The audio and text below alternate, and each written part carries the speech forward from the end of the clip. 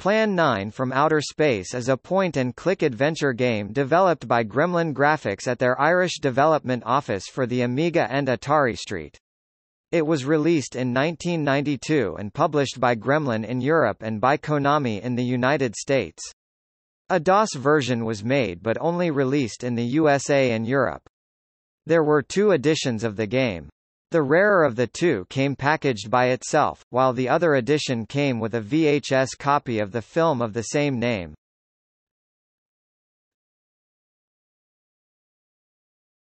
Topic: Background. The game is inspired by the 1959 Z-movie Plan 9 from Outer Space.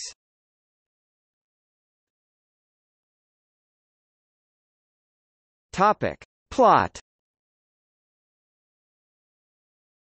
The game starts when the producer notices that the film has been stolen by Bela Lugosi's double.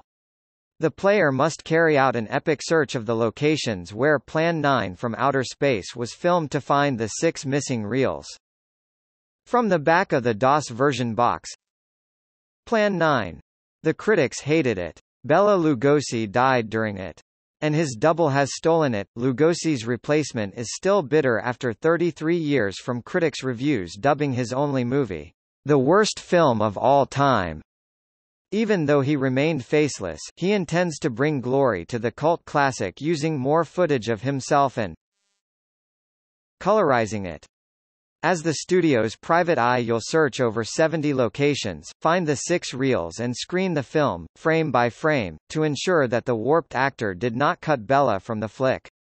Using actual digitized film footage, you'll sweat each scene, examining Plan 9 with slow motion, freeze frame, fast forward and rewind. It's up to you to preserve its original awfulness.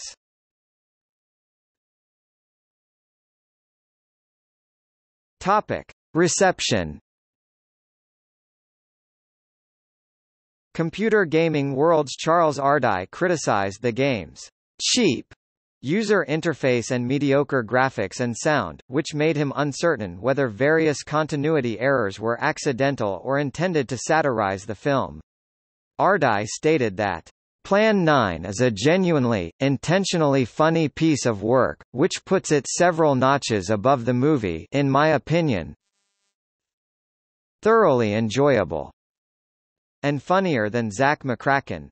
He added, however, that as a licensed product, parasitic on an original work, its smirking digs at this rather pathetic relic of a movie sometimes has the tone of a schoolyard bully taking cheap shots at a defenseless victim.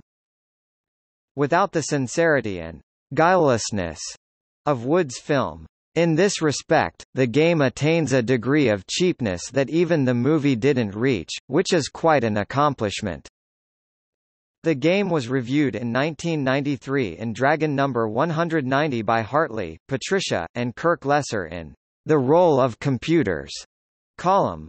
The reviewers gave the game 2 out of 5 stars.